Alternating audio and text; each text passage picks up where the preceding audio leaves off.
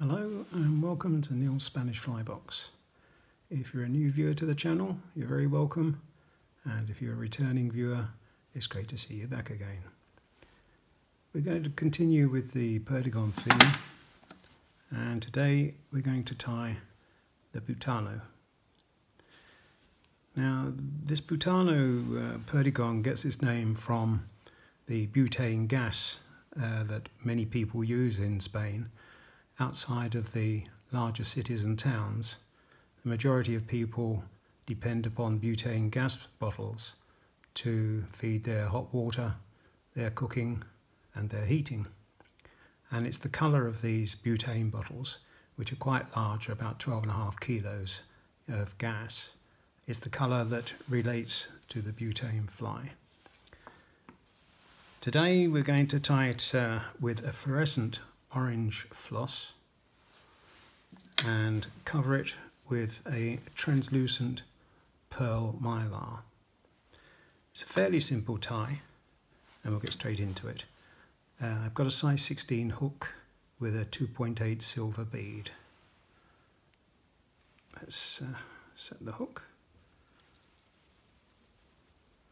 It's a great attractor when it's used on the top as a top fly, but it also can catch fish in its own right.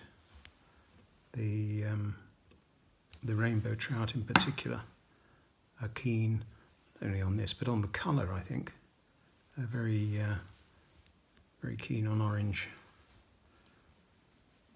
Right, I'm going to tie in the tail, and the tail is medium Pardo Coq de Lion. The amount of fibres, well, 5 or 6. You don't need that many. Size 16 is quite a small nymph in terms of perdigons. So let's just tie that in. You don't want the tail too long. That's about right. Go down to the tail. Now I'm going to tie in the pearl mylar.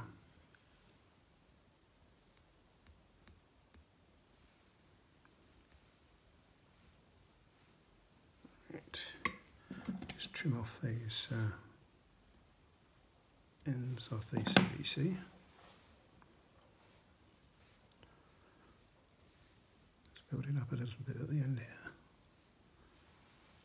Right, I'm going to put just a little bit of super glue on there to secure the wrap. Don't need a lot. And when you're doing these turns, you can overlap them, because as I say, it's translucent and it doesn't affect the fluorescence of the orange floss coming through.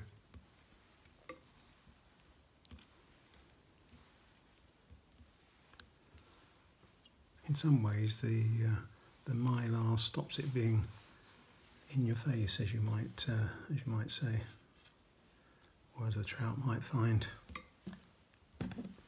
Trim off that mylar. Right, I'm going to tie in some black thread so that I can put a collar on this.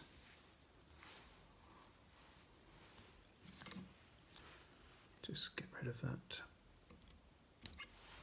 Now, get rid of the excess black. Build up the colour.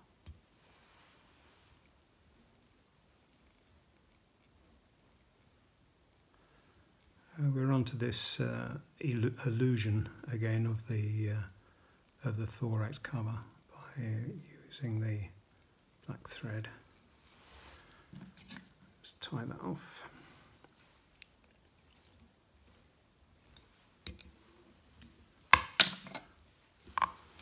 And trim off the black thread. See the fibre there, see if I can get rid of that.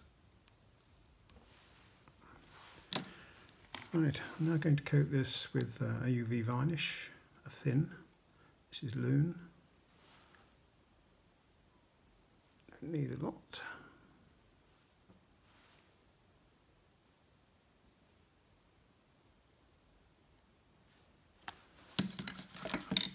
Give that a zap.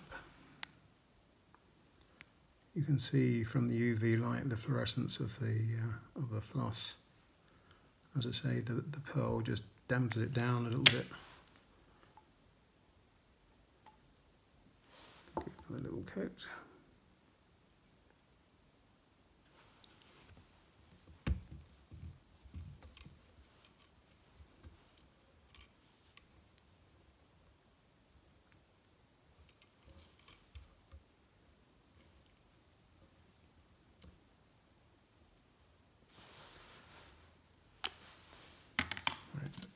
Zap.